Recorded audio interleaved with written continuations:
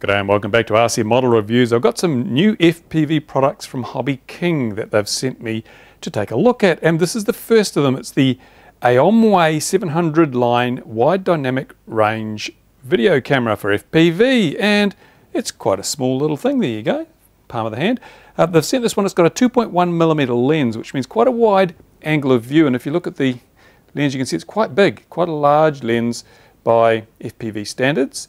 The camera itself is quite small, it's quite light, there's no mounting hardware, so, well actually tell a lie, there is some mounting hardware. That's what surprised me actually. Obviously there's no bracket or anything on this thing, but it comes with one of these little hanger mounts, you know, the little ring grip mounts, which is quite cool. So I guess that can be used to mount it on your mini quad or anything you like.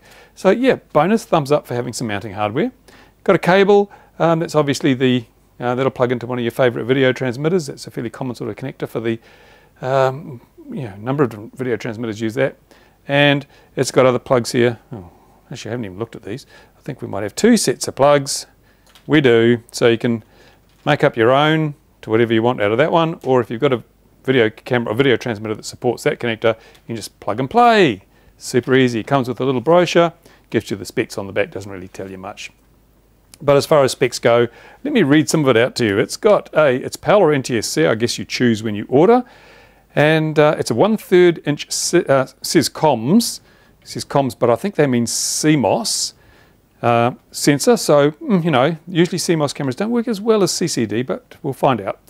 It has 976 horizontal picture elements and 496 vertical elements, which means it's not as high resolution as it says 700 TV line, but you know, normally a PAL signal, for example, has 625 horizontal lines, but this only has 496 pixels, so it doesn't seem to be using the full potential in terms of resolution. So I'm not expecting this to be a crispy, super sharp camera.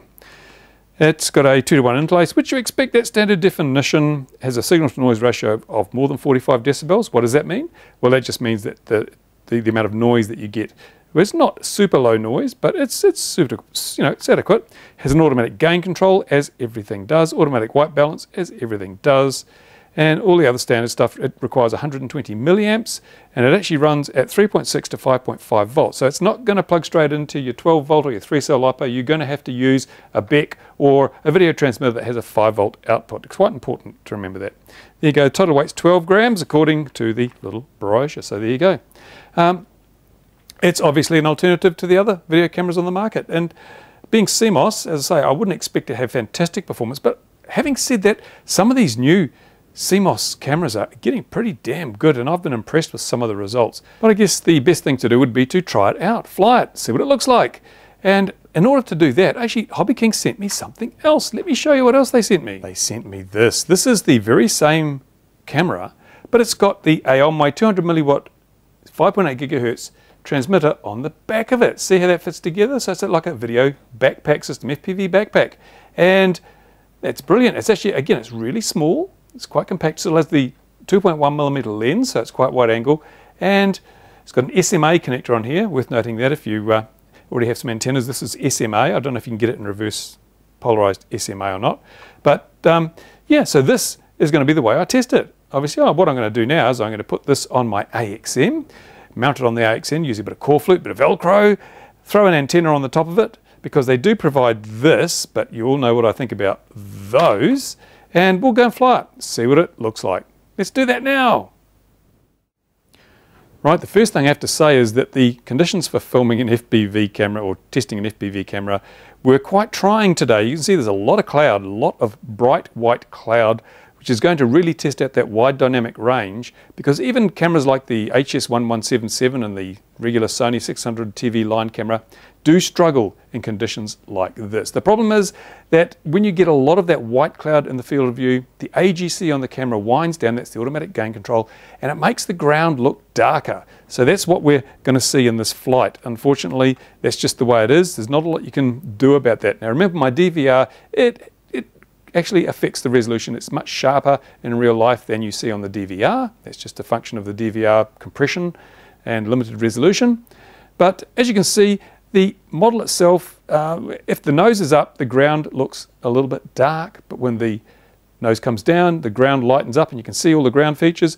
And really, it wasn't a lot different to what I would expect from one of those CMOS cameras, CCD cameras. So I was reasonably impressed. Now, I don't usually fly with a 2.1mm lens, but this has still got a really good field of view. There's not a lot of horizon curvature when we raise or lower the nose, which means that it doesn't give you a lot of barrel distortion. Quite good for a 2.1mm lens, I have to say. And overall, I got to say, I'm quite impressed. Now, the video link here, obviously that's the AOMWAY, or AOMWAY, or whatever you say, 200 milliwatt system. It's pretty solid. There's no problems at all. As you can see, there's no dropouts, there's no snow, there's no real noise. It's a pretty solid link, so nothing to complain about there. So this little backpack actually seems to perform pretty damn well.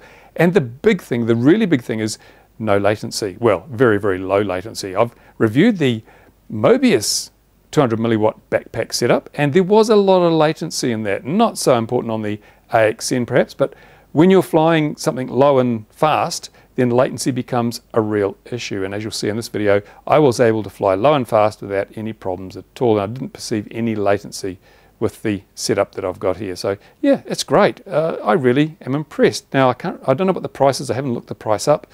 So I will put a note in the description as to what I think the value is like. But you can see it's just, it works. What more can I say? Seems to work really well. So if you're looking for a backpack to throw on any old model, just a bit of Velcro or a Velcro strap, then hey, this has got to be a contender. And to be totally honest, I think I would rather use this than the Mobius backpack if I wasn't having to get HD recorded video at the same time. So there you go. That's the little, what is it, AOMWAY? It's got a box here. What does it say? It doesn't tell me. Anyway, that's the AOMWAY video backpack system with the little 700 TV line wide dynamic range CMOS camera.